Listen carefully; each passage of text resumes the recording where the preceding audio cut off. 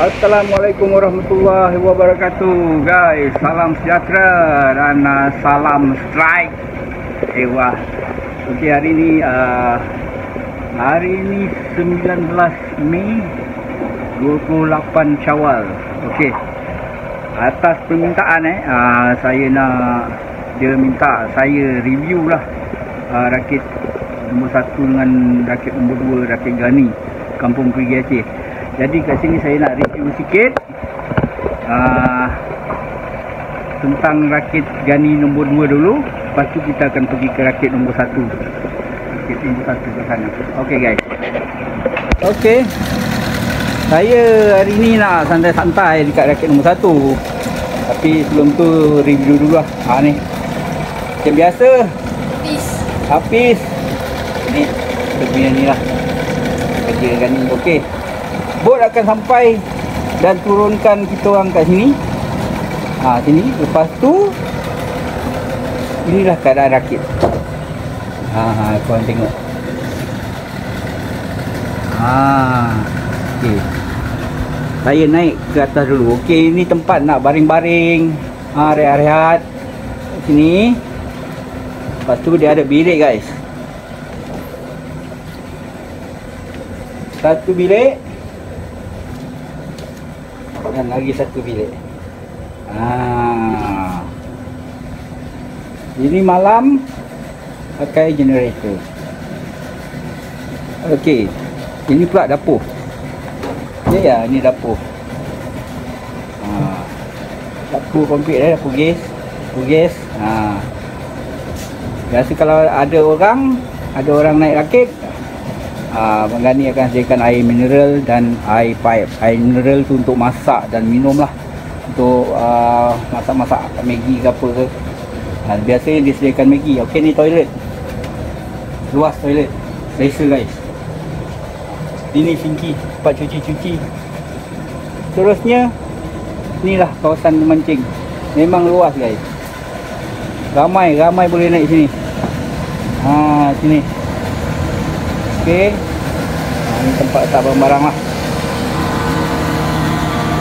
Sampai sini, ini semua tempat ni boleh mancing. Dia sambung lagi ni 40 kaki. Ini okey guys. Ini untuk rakit nombor 2. Tengoklah. Memang luas. Okey. Bayaran dia berapa satu kepala ataupun berapa nak booking, nanti boleh roger dekat dayah lah. Nanti saya bagi nombor telefon dia. Okey, sekarang kita pergi rakit nombor 1. Okey guys, stay tune. Itu dia rakit nombor 1. Kita menuju ke sana.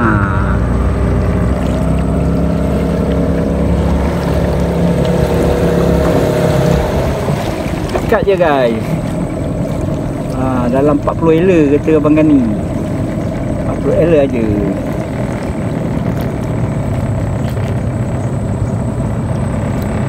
Alright, inilah dia rakit nombor 1, rakit Ghani kampung perigi Aceh. Okey, adik boleh naikkan barang satu-satu pelan-pelan Ayo naik dulu kejap.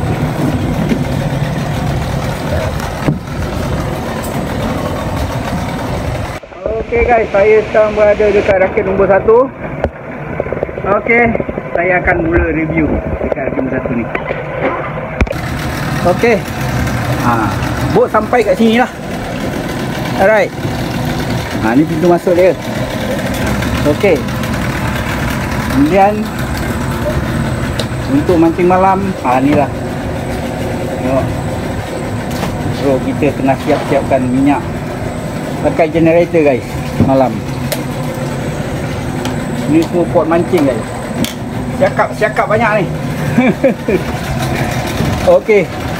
Saya gerak dulu. Pergi ke bilik Okay, kita tengok. Ini satu bilik. Nampak. Luas guys. Rakit homestay. Tingkap tolak slidingnya. Pintu ni pun sliding. Lagi satu bilik. Mantap. Kubuk sulit pun ada. Okey guys. Katil queen.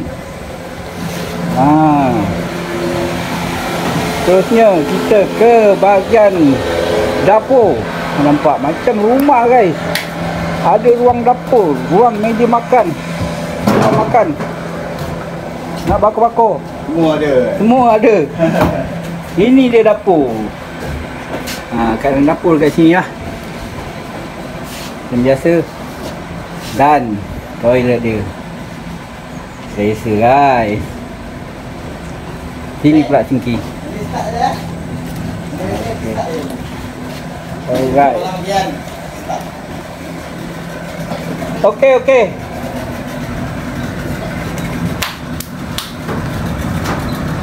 Terusnya kat sini kawasan memancing. Okey guys. Tahu jana mata memandang guys. Tempat mancing. Dan tingkat atas ni adalah ruang untuk solat. Saya naik atas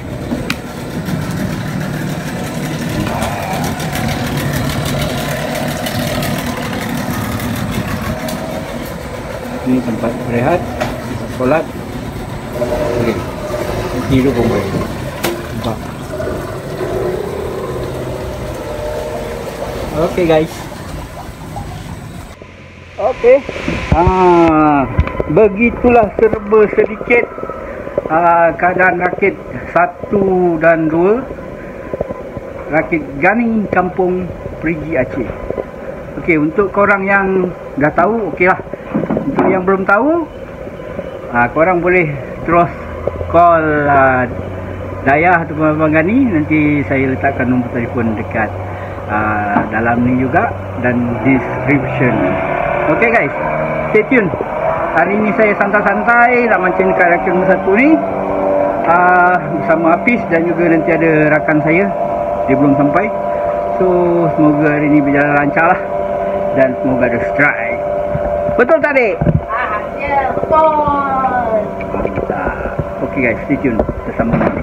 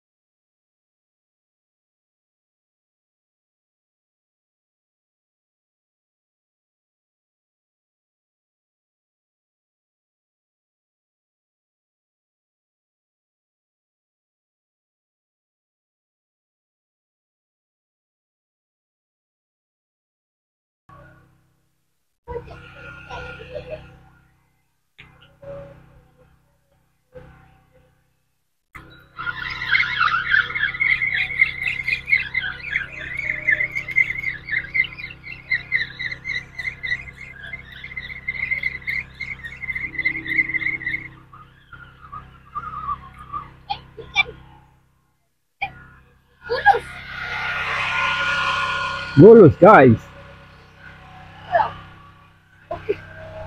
Baby bolus. Alhamdulillah. Ya. Strike guys, strike. Hilang. Hasil.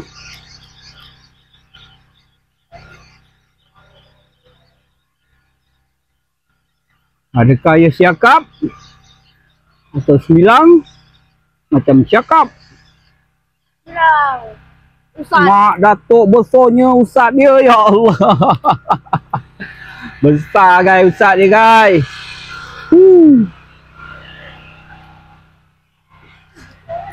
Besar ustaz dia. Lauk. Lauk guys, lauk. Alah, lepas.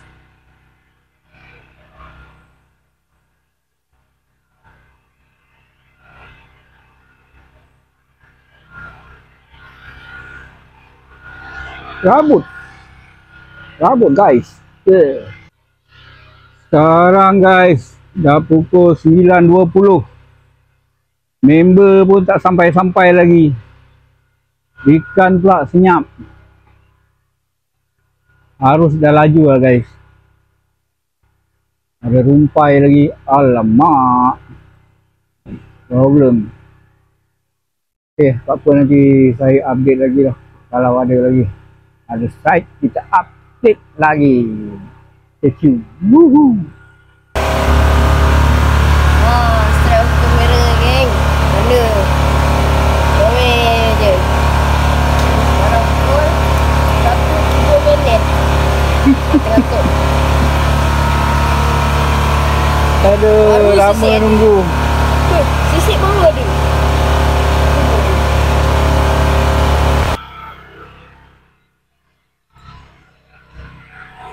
Strike.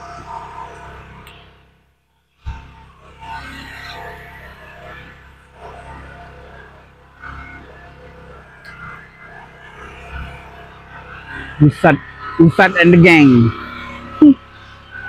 Aduh, ingat hilang. Ustad lagi guys. Ya, kasar. Kasar guys. Kasar. Tapi dia juga lah guys. Tidak. Ustad juga. Nampak dia sentuh. Dapat 2 ekor. Wah, mantap.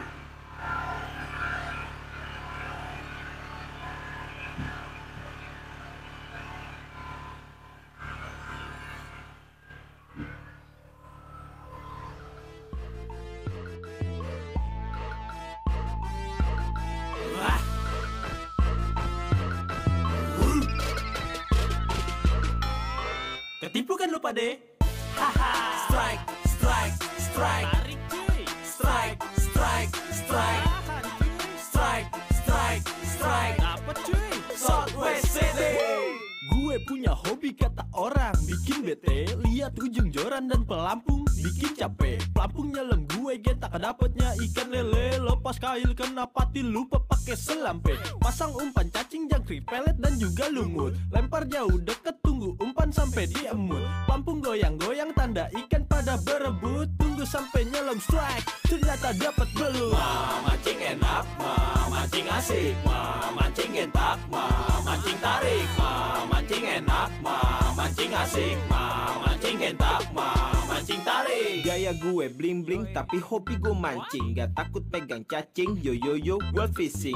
Pakai topi miring biar kepala gak pusing, liatin pelampung warna kuning ketiup angin.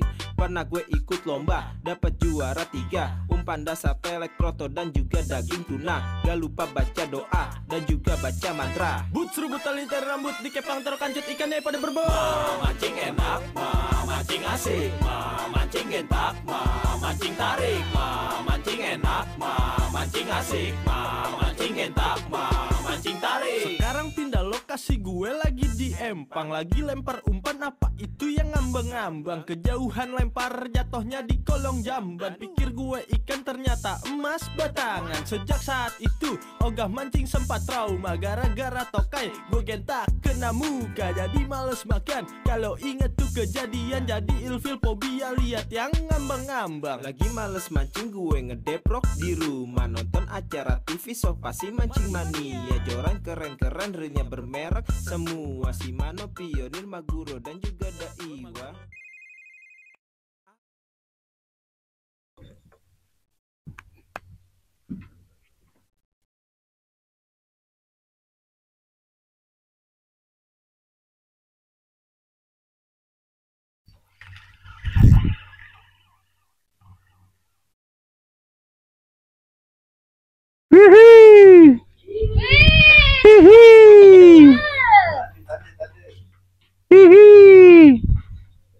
Nah, apa dek nama? Tompel.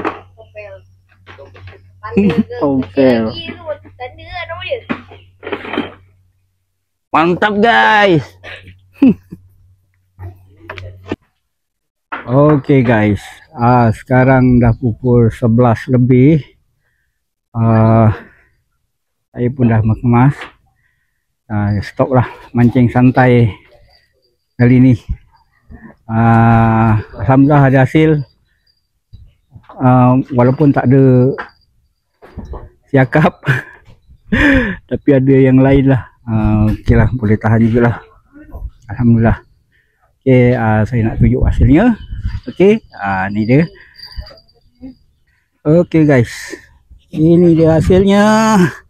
Ni, bawah ni. Bawah. Okey lah, tak banyak lah tapi ada. Ketam ni memang besar lah. Ingat dekat sekilo juga ni seekor. Ketam. 9 usat. Dalam ni pun usat. 2 tanda, 2 bulus.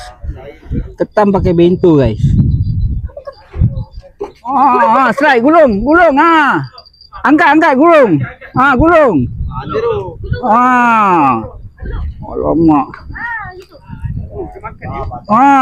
Mantap. First strike. Bolos.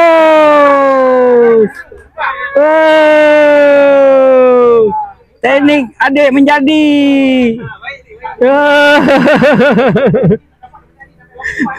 Orang tak pandai mancing dia dapat ini. Memang ada luck lah.